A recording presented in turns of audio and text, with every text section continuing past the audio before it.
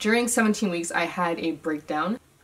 Hey everyone, so I'm back with a 17-week pregnancy update. I'm going to be sharing how I've been feeling throughout 17 weeks and also give you guys a look at the baby bump. So I think what I'm going to do is that I'm going to share my outfits in my videos now, kind of get an idea of what I'm wearing, what's comfy, what's working for me. Also, I'm going to come on camera bare face just so that I can kind of see how my skin is doing throughout this whole pregnancy, because it has been changing. I'm noticing it, and I also want to introduce that to this segment as well. So hope you guys enjoy it. If you do enjoy the video, please give me a thumbs up, leave a comment down below, and if you are not subscribed to my channel, please make sure you are. So let's get into the video. So I want to share with you guys my outfit. It's nothing fancy, just something very casual, very comfortable. I'm all about comfy clothes.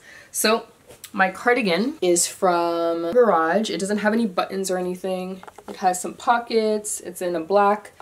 Let me come in closer so you can see the quality of it. And then my top, loose fitting top from Garage, has this nice little neck detail. Jewelry, not that it was really important, but I'm just wearing this necklace from Pandora. I have the princess ring from Pandora as well. I have this rose gold watch from Guess. As for my leggings, I am wearing these ones from Aritzia, and they retail for about 30 bucks. As for shoes today, just something very, very comfy. These cute moccasins from Payless. So I did a really nice pregnancy haul slash try on. I'll link that video somewhere up here in case you guys want to check it out. That's my little outfit, just something very cute and comfy. So as always, it's written on my phone because sometimes I can't remember everything. So at 17 weeks, the baby is about the size of a turnip. It is 5 inches long and it's about 5 or so ounces. Every baby is different, but this is just a rough estimate of how big the baby is at this point. Most babies are around the same size when you're early on in your pregnancy, and then it kind of just changes later on. So in week 16 and week 15, I was telling you guys that I was seeing and starting to feel movement.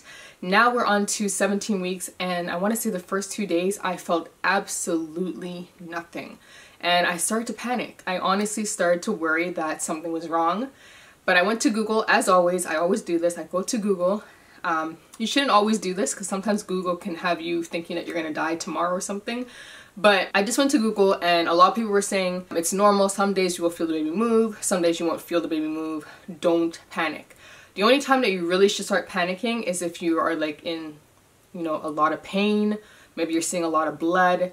Then you definitely want to go and see a doctor. So like I said, first 2 days I didn't feel absolutely anything. I went from feeling the baby move a lot in 16 weeks, and then 17 weeks started and I didn't feel anything, and I really started to get scared. So by day 3 I felt movement, and I was able to just relax and calm down and, you know, just be at ease. So I'm glad that I did Google it because it kind of helped me feel a little bit better.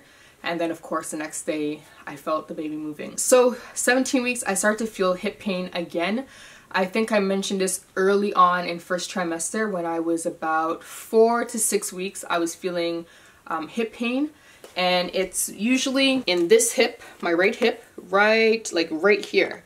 This is where I feel it. So it's like deep inside the bone. That's where I feel it. It's not in the muscle. I feel like it's in the bone. I don't know if you can feel, if that makes sense, but that's where I feel it. It's deep inside my leg. It's not on the skin. It's, you know, really in there. I started off feeling this hip pain very early on, and then it just disappeared, and now it's back. It's a little bit of an annoying feeling. It almost feels like, you know, I just worked out. I was lifting some heavy weights, and that's the kind of feeling that you have.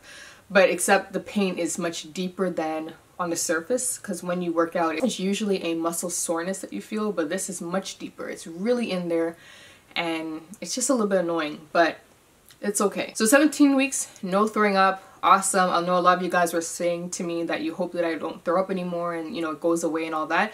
And at 17 weeks, there was no throwing up. But learning from the past weeks, I learned to just eat early. That's what helps stop the nausea or triggers throwing up. The baby wants me to eat early, so I try to eat around 8 to 9 a.m.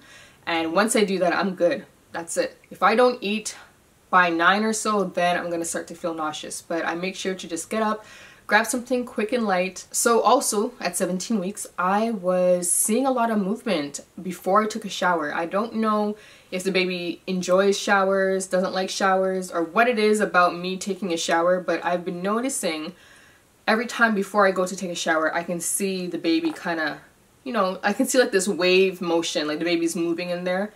I don't know what it is about showers, but it always happens. Day 3, Dee and I, my fiance and I, our first midwife appointment. We did have our midwife appointment kind of late in this pregnancy because of just a whole mess. I found my midwife maybe around 10 weeks or something. And then the person that was dealing with the registration went on vacation, and then the person who was there to take over couldn't find my form, and it was just annoying. But anyways, we finally met our midwives. We met 2 of them. It's actually a team of midwives. It's 3 in total. So we only met 2 so far. We probably will meet the other one later on. But that appointment was really, really nice. I did talk more about it over on the vlog channel, but I'll share it here as well. So at that appointment, Dee and I, we answered a lot of questions. They asked us, you know, about family history, you know, diabetes, high blood pressure, Down syndrome, stuff like that. And they kind of just filled out like this huge form. They asked us like maybe like 100 questions. Some things Dee and I have never ever heard of. So for the most part, we are both pretty healthy and the baby shouldn't have any issues based on that list and other tests and stuff. Also, we finally got to hear the baby's heartbeat, which was very, very nice. My fiance was a little emotional, which is normal. He's definitely more emotional than me. I feel like he shows it more than I do. I'm emotional in a way that I'm happy, more like smiling and stuff, laughing. He's happy as well, but you actually like may see him tear up. That's what I mean. So like, for example, we heard the heartbeat and he was tearing up over at the side, and I was just, you know, very overjoyed, and he was happy, but you know, he teared up. It's really funny how things have changed, because I'm usually very emotional and he's more like, you know, a tough one, but it's kind of nice to see him change. So moving on to day 4 or 5, no nausea, no gagging, because again, I'm eating early because that's what the baby wants. It wants me to eat early, so that's what I'm doing. Oh, also at the midwife appointment, she mentioned that the baby was pretty much right below my belly button. So she pushed down and she was like, oh, okay. Then she pushed down again. She's like, oh, there's your uterus. So this is all baby. It was nice to know exactly where the baby was. On day 6, I was able to place my hand on my belly and actually feel like the baby moving like this. It was really nice to feel that. So now when it comes to sleeping, I am more comfortable on my right side versus the left side. I was reading online that you should try to sleep more on your left because sleeping on your right puts pressure on your liver. That's what I was reading.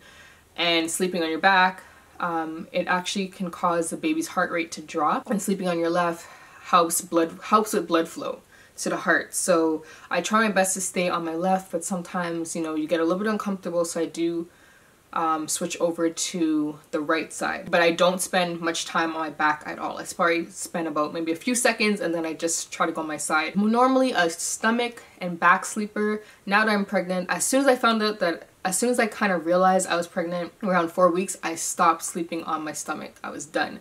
So I have not slept on my stomach in a very long time. During 17 weeks, I had a breakdown.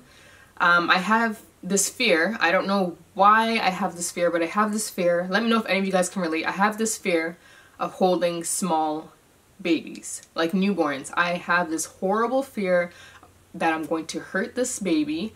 I don't know why I feel that way, but I definitely did have a bit of a breakdown about it. Well, nobody knew. I was kind of just me, and I was watching how people hold babies, and I was just looking at it like, oh my god, I don't think I can do that. I don't think I can pick up a baby properly. I went to visit my friend who recently had a baby, and she was like, oh, you can pick him up and you can play with them. And I was just like, no, I'm not doing that. Because I feel like I'm not going to be able to hold the head properly.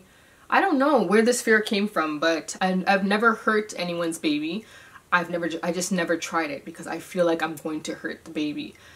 I don't know where this thing comes from, but it really bothers me, and I fear that I will not be able to hold my baby, which is very scary and sad. I definitely will get help with that, of course, because I believe at the hospital they teach you how to hold, breastfeed, and all these other things, and bathe the baby. So I definitely need to make sure I am confident before I take this baby home, and then, you know, something happens that I just won't pick the baby up. I think my mom said that she would probably stay home with me the first week or so So I'm definitely going to make sure that I'm comfortable alone with picking up and putting down and putting on clothes and all of that. So this fear definitely makes me very emotional just talking about it. I want to be able to hold my baby, of course. And to end off 17 weeks, the last note that I want to leave with you guys is I was feeling a lot of movement, and to describe this movement, it's much different than what I've been feeling in the past. Before it was like a jerk kind of movement, like a punch. Now I'm feeling, it kind of feels like bubbles, if that makes sense. Can anyone relate to that feeling? It literally feels like someone's on the inside blowing bubbles. Like it's like a popping feeling. Like I don't know how to describe it, but that's what it feels like. It's really strange. But I want to say the majority of my movement is on the right side of my stomach. That is where I feel bubbles and all that little popping feeling. So yeah, that is pretty much how that is. So currently I am past 17 weeks, so I won't do a bump shot right now, but I will insert footage of my bump at 17 weeks, because I did do a little bump shot for you guys. I made sure to do one because sometimes I forget. So I went ahead and filmed this little bump shot for you guys, and that is my bump at 17 weeks. My belly button sticks out a lot. It really does. So hopefully you guys enjoyed this video. If you did, make sure you guys give me a thumbs up, leave a comment, and subscribe if you aren't, and I will see you guys in the next one.